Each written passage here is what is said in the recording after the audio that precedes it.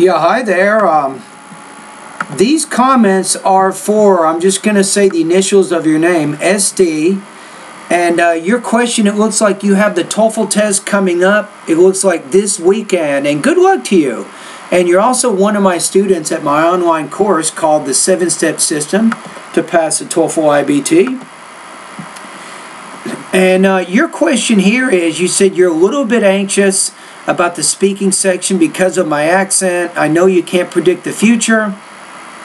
You say, wanted to know if you have one or two advices for me because you want to see here taking the TOEFL this Saturday. I do. Before you take the TOEFL on Saturday, make sure you take a look at the lesson. You might want to write this down. It's in the grammar part of my online course. It is some tips from Tadu, who is one of my students, used to be one of my students, and she scored 109 out of 120, and it's TOEFL grammar lesson number 5. And she will give you some really good tips on what to do on exam day as you go through the reading, listening, speaking, and writing sections.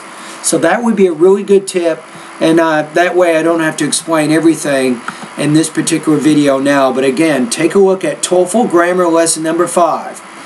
Now, I'm a little bit anxious about the speaking section because of my accent. So what you have to do is you try to relax a little bit. Remember, during the test, I think this Saturday when you take it, is you do want to be careful about your pausing. You want to make sure you're not pausing too much. You don't have too many hesitations in there. And also make sure you're doing okay with your tone.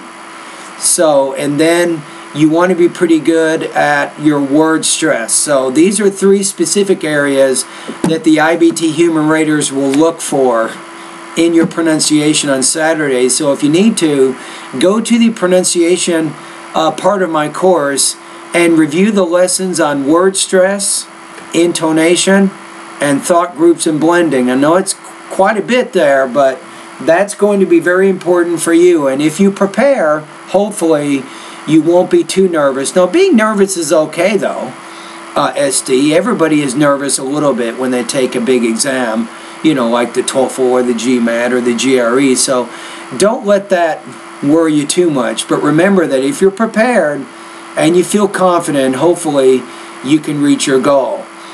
And good luck to you. And anyway, thank you very much for your email, and I sincerely hope that you do reach your goal this Saturday. So hang in there.